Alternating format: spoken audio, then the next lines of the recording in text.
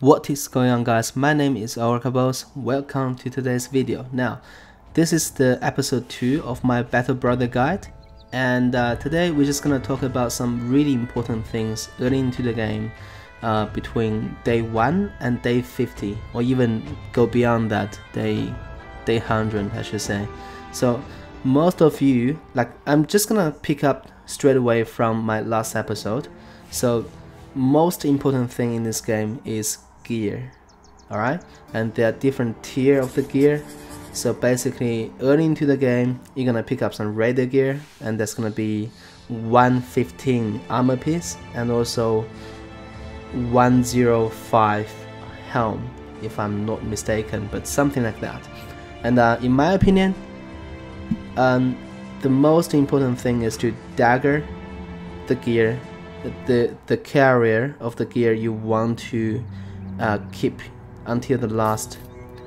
So in this game, in Battlefield, in Battle Brothers, how the gear drop system works is that if a gear didn't get damaged and all the way survived until the end, and the carrier actually got killed by you, so you're gonna get the most chance, is almost like 90% chance you're gonna get that piece of gear. Alright, with that being said, so the perfect way to do that is actually dagger down the carrier of the gear you want to pick up. Alright, so as we demonstrating in the fight here, so I'm fighting Necro fight, and this is actually day 72, and this is a big fight, 12 units, and there's a fallen hero. So right from the get-go, I know that I want to get that fallen hero gear, because right now looking at my party, all of them are actually on 115 helm, and except one unit, which is King Oroka. King Oroka already got a great sword and already got a 210 armor piece and a 210 and a 215 helm, and so does Arthur Dane. Arthur Dane is actually rocking pretty much the same setup with King Oroka. So I already accumulated some gear from Brigand Leader, and all these armor I accumulated either from Brigand Leader or from just purchasing from the armory and the weaponsmiths from the town.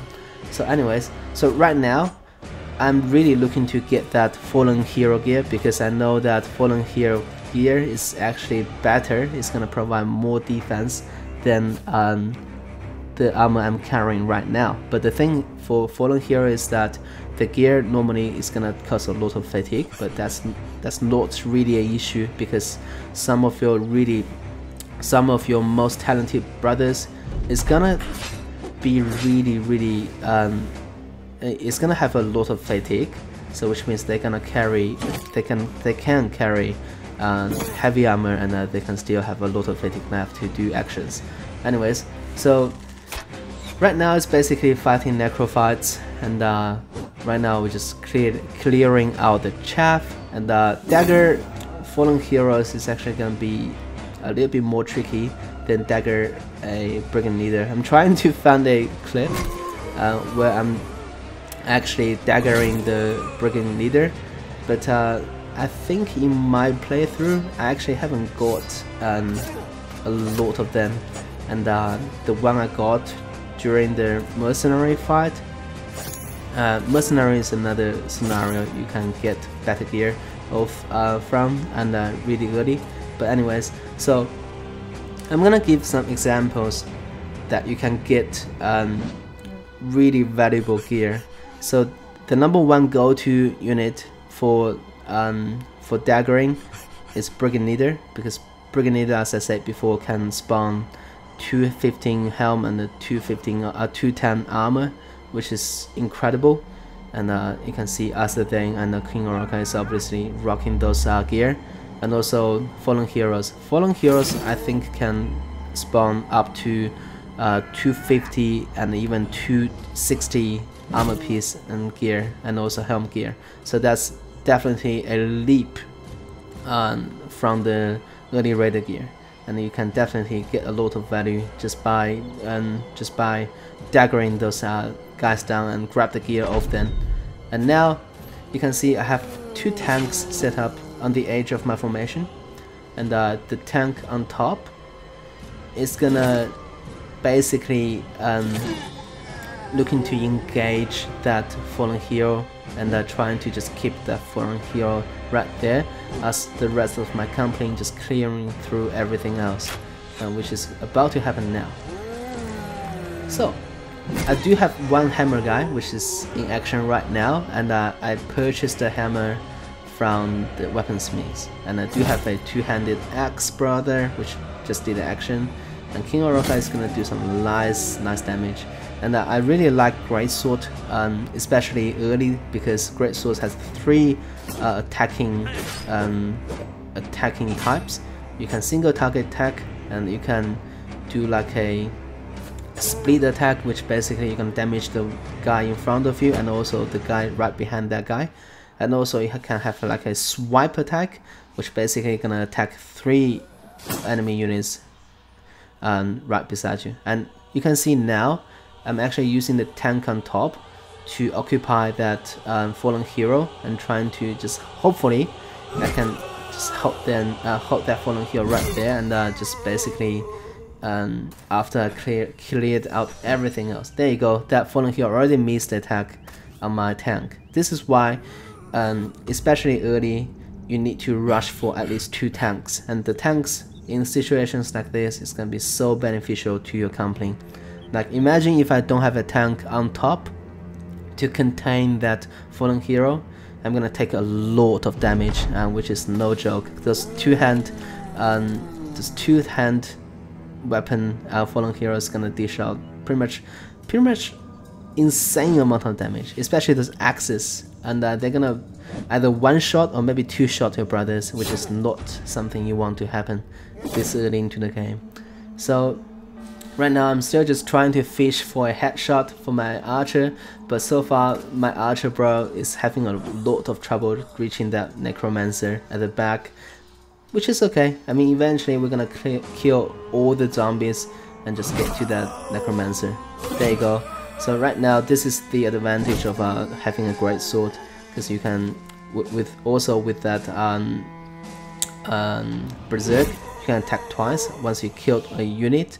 So using sword early is definitely very beneficial as well. But later into the game though, sword value is gonna decrease. And also we do have another fallen hero, I believe, right there, protecting our necromancer. So right now the situation looks really good, because we almost clear out the entire chaff department of my opponent's army, the zombies.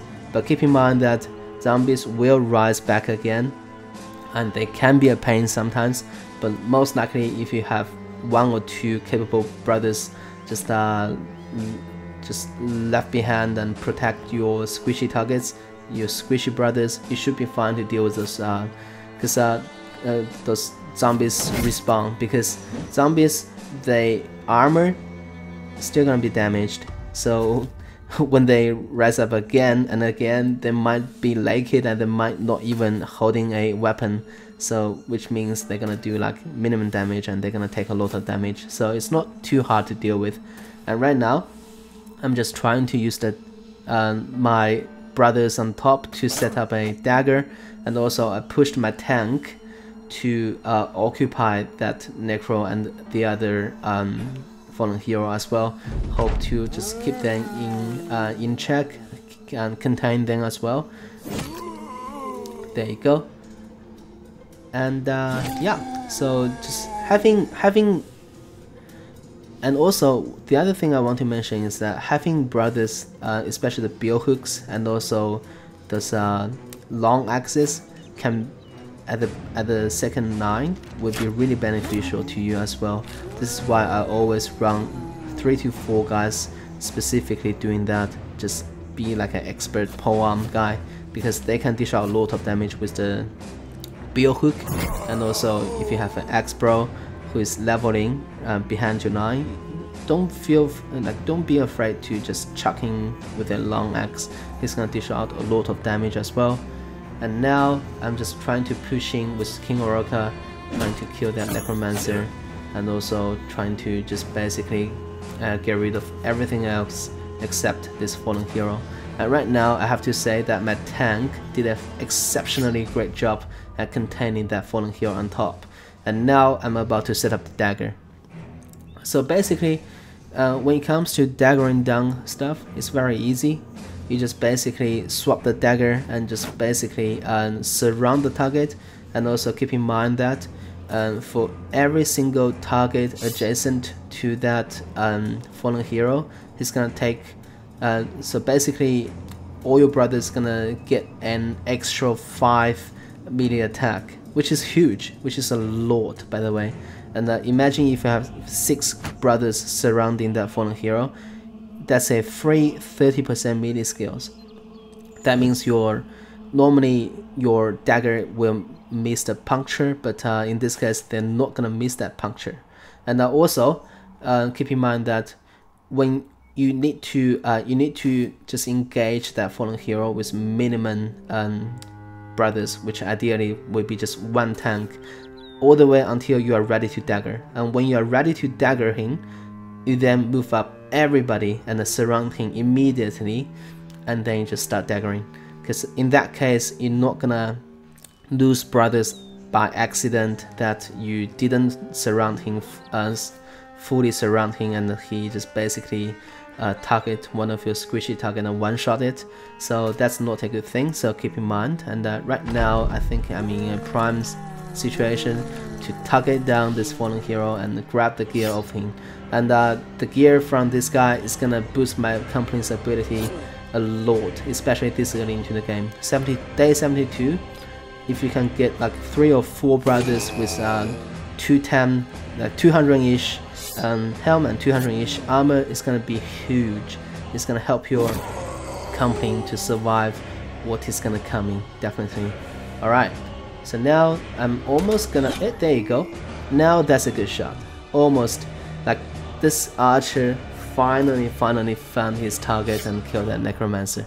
Like took him ages to do that. And also you notice that I have 6 brothers in place to just basically puncture that fallen hero over and over again and try to grab the gear off him. And also King Oroka is gonna deal with that fallen hero, which I don't really need the gear from, and also kill that, and also the archer killed that necromancer down there as well. Now that's a really good AoE attack from that fallen hero, and that's the damage you are expected to take. So you have to make sure that you bring guys that can at least take 1 or 2 hits. Otherwise, losing people when you dagger down a gear is always not a good trade. So now I'm about to puncture that fallen hero to death, but keep in mind that if it's a brigand leader, it's not gonna come back, but if it's a fallen hero, the fallen hero might just come back, and so you need to wait for a bit in case. Oh, there you go. In this case, fallen hero did not come back from that, and I'm grabbing 220, and is that 240? So 220 helm and 240 armor piece is definitely not bad.